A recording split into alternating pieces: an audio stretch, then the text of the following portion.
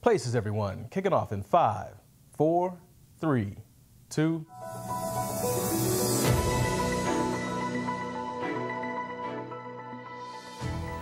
Hello, Hampton. My name is Tayshawn Alexander. I'm Nadia Jacobs. And I'm Marwar Flores, and we're your hosts for On Air. This is the first episode of a new monthly show right here in Hampton. On Air is a show that will focus on events and sports happening right here in Hampton Roads, as well as dishing out information on a regional, national, and worldwide level. We will also feature some easy cooking and baking recipes, along with the latest and greatest in tech gear. This show is produced entirely by students at Phoebus High School enrolled in the Academy of Digital Video Production. We are all second-year students in the Academy, and this is one of our major projects showcasing what we learn in television and media production, how to produce television programming. We'll get more into the behind-the-scenes stuff on a later episode, but for today, we have a lot planned for this show. So sit back, relax, and get ready for some news, tips and tricks, and even some laughs. Let's get started. Up first for this month, we're kicking off with cooking. One of our production teams had the chance to get with some of the culinary students at Phoebus for this month's recipe, a sweet treat anyone can make for an afternoon snack. Check it out.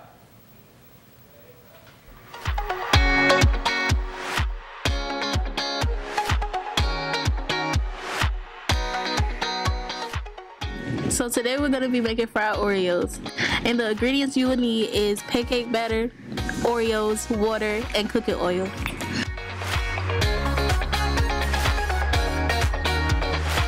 You mix the pancake batter with the water.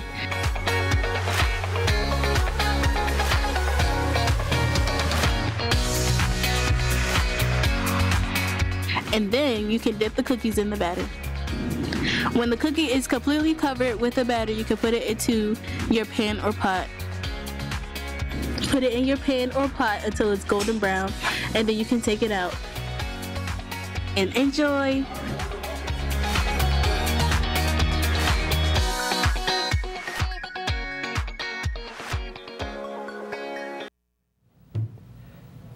Many thanks to our team led by Sanera Sim Jones. Those cookies were great, and plus, it's a simple recipe that can be made at home. Love that little intro too. That was cute. I'm looking forward to next month's recipe. And moving on, each show we will look into the lives of celebrities, but in a unique way. We will look at their lives behind the scenes and see how they are contributing to the betterment of our world. We call this segment Philanthropic Global Awareness. Our first celebrity to look at is Leonardo DiCaprio. DiCaprio has teamed up with climate change activist Greta Thunberg to form a campaign to help the alleged problem of climate change around the world. DiCaprio and Thunberg want to make sure future generations will be able to experience a healthy and livable planet. DiCaprio says, and I quote, "Climate change is real, it is happening, right now. It is the most urgent threat facing our entire species, and we need to work collectively together and stop procrastinating." Glad to know there are people out there concerned with the future of our world. Another topic of discussion we'll do this month is about the latest tech gear that's out. This month, we're going to be focusing on, drumroll please, the iPhone X. There are multiple versions you can get with this phone, including the iPhone XR, X, X Max, and X Max S. With a revolutionary camera screen and revolutionary to this world. This is a tone of iPhone lovers. To all those Androidians out there, it may be time to make the switch. Next up, we have a unique sports segment with Shakri. Instead of just dishing out scores, records, and stats, we're taking a different approach to sports around Hampton. Any college recruiters in the area? Our sports segment is geared to you. We will take a look at players in Hampton to look out for in the future. These athletes will range from late middle school age through 12th grade. Up first, of course, a few of our very own Phoebus High School athletes. Shakri? Here are the top 3 players from Phoebus High School. The first player is Christopher Daniels, Phoebus High School starting quarterback. If you're looking for a quarterback who can pose a threat with his elite passing game as well as his rushing game, Christopher Days is the guy you should strongly consider recruiting. In just the first 5 games, he's passing for 24 to 49 with 6 passing touchdowns. As far as rushing goes, he has 118 rushing yards, accompanied by 2 rushing touchdowns.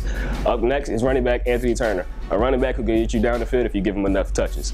With only 61 carries, Turner is rushing for an unreal 793 yards with 13 rushing touchdowns. Anthony Turner is no stranger to the passing game, racking up 4 receptions with 88 yards, complemented by 1 receiving touchdown. Last on the list is Ivy Harrell. At this point in the season, he's racked up 28 tackles, 6 of those were tackles for loss. He's also had 3 sacks, along with the forced fumble and 1 fumble recovery and 2 pass breakups. Be aware, this is only through the first 5 games of the season. Well, as you can see, these 3 guys are phenomenal players on the field. So the recruiters out there watching, be sure to watch the show next time for a set of new players.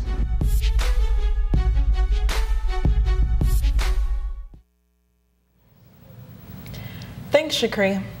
If you're a recruiter for a college or know some recruiters, these are some key players to look at for Phoebus. We know it's now playoff season for football, so do keep in mind that those stats were from very early on in the regular season. Also, if you're an athlete, don't worry. Next month you can be sure we'll look into other players throughout the city. And if you're a fan of the 60s and 70s, like my friend Marmar, it's time to take a blast to the past on a little segment we call Memory Lane. Hey, I'm Marmar Flores, and I'm going to be talking about some of the most definitive rock albums that were released this month over 50 years ago. So get ready, because you're about to take a trip down memory lane. On November 22nd, 1968, the Beatles released their self-titled 9th studio album, which has since been dubbed by everyone as the White Album because of its iconic plain white cover. Most of the songs were composed while attending a transcendental meditation course in India with the Maharishi Mahesh Yogi, and they were inspired by their experiences there. On the retreat, none of the Beatles were able to smoke, which prompted John Lennon to write the song I'm So Tired because of his struggle with cigarette withdrawal.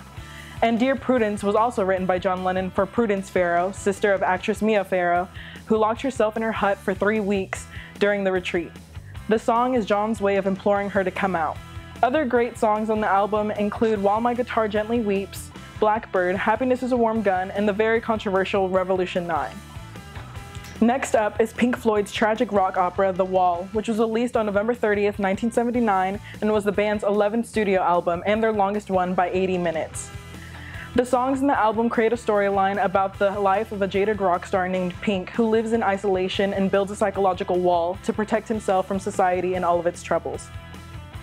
It's been said that lyricist Roger Waters based the character of Pink off of original lead singer Syd Barrett, who struggled with schizophrenia.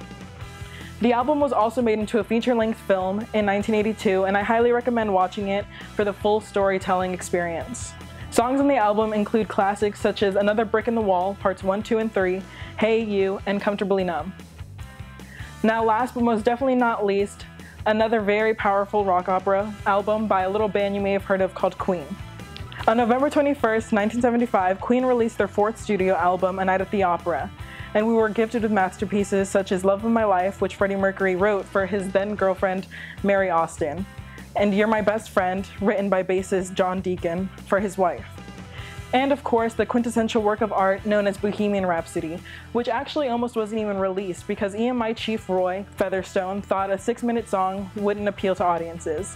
I know I speak for everyone when I say he couldn't have been more wrong. I mean, imagine a world where we never got to hear all of those glorious harmonies and falsettos and Brian May's epic guitar solo. No wonder it was the most expensive album ever recorded at the time. But as we know, it's not how much money it costs to make the album, but what the album means to someone. So I encourage all of you to go home and listen to at least some of the songs I've mentioned here, because I promise they'll change your life for the better. Until next time, I'm Marmar Flores, and you just took a trip down memory lane.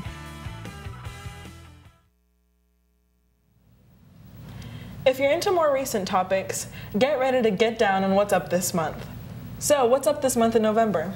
Is Kanye West releasing an opera? That's what it says according to his Twitter.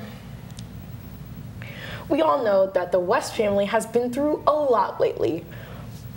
And who knows? That may be some of the inspiration behind this production. What else is up? On November 9th, Ed Sheeran broke his performance hiatus while performing for the daughter of Gordon Ramsay, Matilda Ramsay. 18th birthday. He performed a set of 5 songs. What a lucky girl. According to Sharon, he performed for free as a favor to the Ramsey family. And while we're on the topic of music, the American Music Awards are coming up soon, with Post Malone leading with the highest number of nominations. While artists are breaking hearts, let's start jumping on the edge of our seats with the latest movies and TV shows at the box office and on your VODs. VODs, videos on demand, Netflix, Amazon, Hulu. Nadia? If you keep up with the Netflix series, get ready to start binge watching if you already have it. As the second season of the dramatic series Insatiable is now out, along with Disenchantment for its second season. The third season of On My Block is in production, and not last but not least, Stranger Things Season 4 has been at least somewhat announced. I can't wait. Is Hopper dead, or is he still alive? The new movie Joker won the Golden Lion Award and has become the highest grossing rated R film ever with a new high, just over $1 billion, according to the Internet Movie Database, IMB.com. And for all you zombie lovers, Zombieland 2 has come out in theaters along with Gallows 2. And for all the cuties who just love Elsa, Anna and Friends, Frozen 2 is the most recent release in theaters. If you like to stay at home and haven't jumped on VODs yet, we bet you can't wait for season 2 of Euphoria to hit HBO. If you're a fan of the classic 1976 original series or the 2 film adaptations, then you should be more than excited to watch the recent Charlie's Angels remake, along with the Addams Family. And if you're a Will Smith fan, his movie Gemini Man has come out and Netflix has already announced the bundle of romantic Christmas movies they'll be releasing this year. And Christmas Day at the theaters will be buzzing with another hopeful hit with Will Smith as he is teaming up with Tom Holland for Spies in Disguise. Last, but certainly not least on getting down on what's up, 2 words, Disney Plus. Oh my gosh, free for a year with Verizon? Be sure to call and if you have a Verizon cell phone service, Disney has everything on there. Every Star Wars film, the new series Mandalorian, our producer John for this month says that show alone is worth getting Disney Plus over. Marvel films, all 22 of them, all the princess movies ever made by Disney, Boy Meets World, The Sound of Music, the list goes on and on. Download the app and you can try it for free for 7 days. November is jam-packed with a ton of cool stuff in the world of entertainment. We hope you enjoyed getting down on what's up. Last up for this show for today, we have a little game that we got to play with a few people. If you've ever played Name That Tune or Name That Movie, there's another one you can add to the list, but this one's gonna get you thinking. Here's a little game we call Word Wrangler. Let's check it out.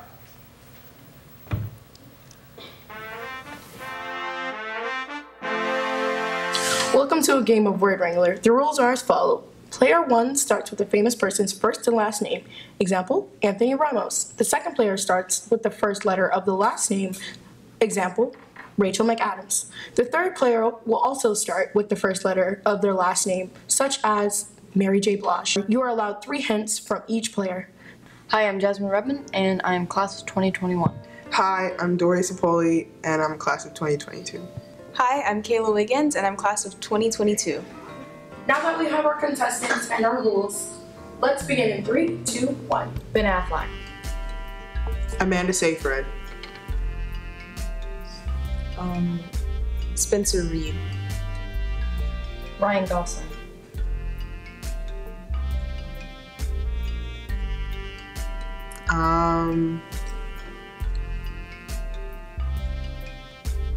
Grant Gustin. Gary Wilson. Will Smith.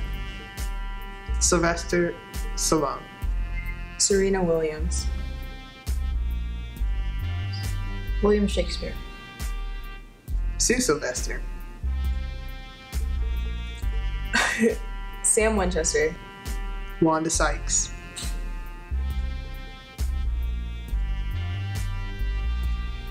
Spencer Smith. Selena Gomez.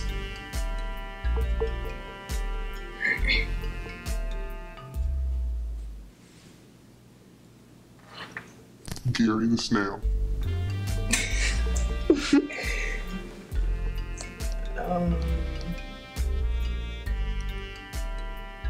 Sam Smith. Sam Hunt. Harry Styles.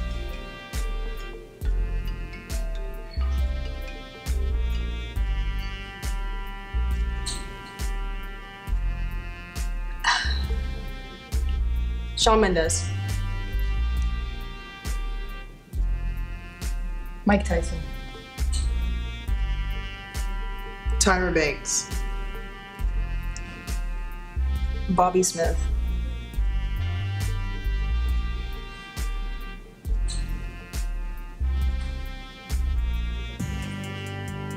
Steve Jobs.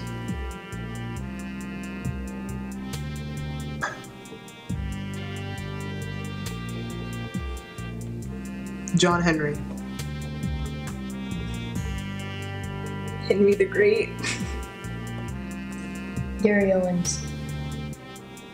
Oscar Wilde.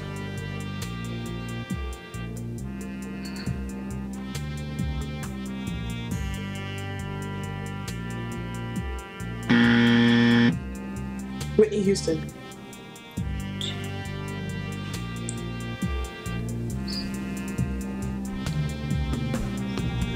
King Harry? Does that count? Because his first name is Harry. I didn't know it was a question.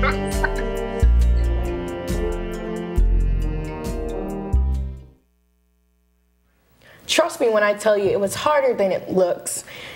At your next get together, or maybe over the holidays, try it out with some of your friends and family over some Oreos from the snack segment. Right, Oreos.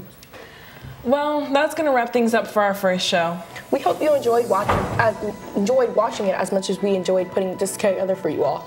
Until next time, I'm Tayshawn Alexander. This is Nadia Jacobs. And I'm Marimar Flores. On air is going off air. Peace.